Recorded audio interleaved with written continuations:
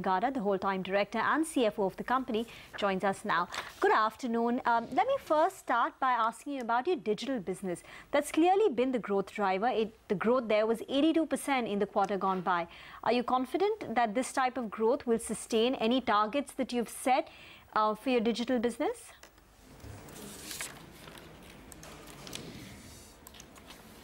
Well, we are happy to note that it's grown in the first half at 82%. Well, overall, when we did the IPO last year, we were expecting it to be growing at between 30-35%, and actually we grew the last quarter at 53%, and it's further accelerated. Our I would estimate that we should be at around 70-odd%, 60 to 70% for the full year, and which is of course a very, very good growth number. And all of this is still on the back of actually the infrastructure rollout. So the broadband, 4G, etc. rollouts have still not yet fully happened. So I think we are on a very confident wicket, I would say. All right. While your revenues in your digital business, Hiren, are growing, can you give us a sense of what the operating profit is from both your digital business and your traditional media? Can you also give us what the margins you're enjoying in both the divisions?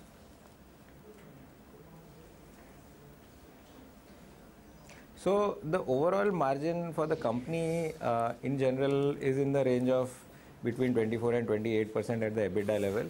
And within that, I would, it's actually, it's not possible for me to give the breakup of the margin between traditional and digital. But all I can say is that the digital media enjoys a high operating leverage because the costs are obviously not growing as fast as the revenue. And there are certain fixed elements in terms of the costs of infrastructure, equipment, etc., or even certain one-time digitization costs that we incur for the content. Versus the revenue as it grows, I think the operating leverage is very high. So is your digital business profit-making or not?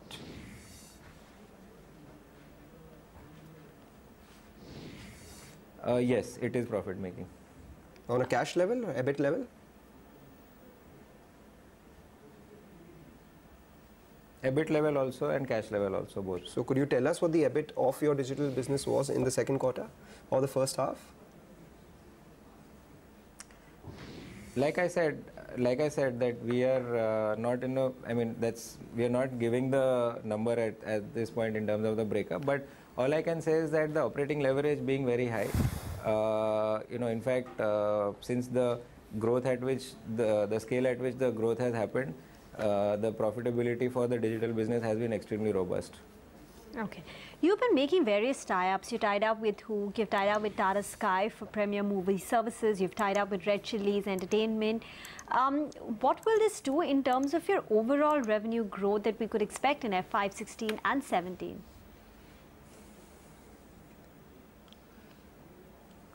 So, couple of things. Hook is a subscription service based on the digital subscription service, which is a monthly plan, and this is actually a service which has been promoted by Singapore Telecom, Warner Brothers and Sony Pictures Entertainment. So that's a subscription-based service that we've tied up with. With Tata Sky and with Airtel DTH, so Airtel Digital TV, there's been an interesting service that we've launched along with both of them, which is called Miniplex.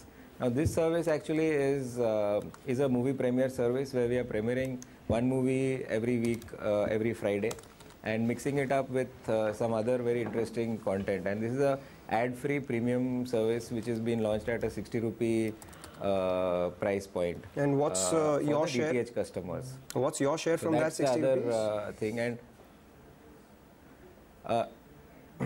what's the revenue share? Typically, there's a revenue share post the taxes and statutory taxes and other statutory levies. Typically, normally you split the revenues half and half. Okay. All right, Mr. Gada, we leave it at that. Thanks so much for joining in. That's the word from Shemaroo Entertainment. Digital business will continue to drive the overall growth.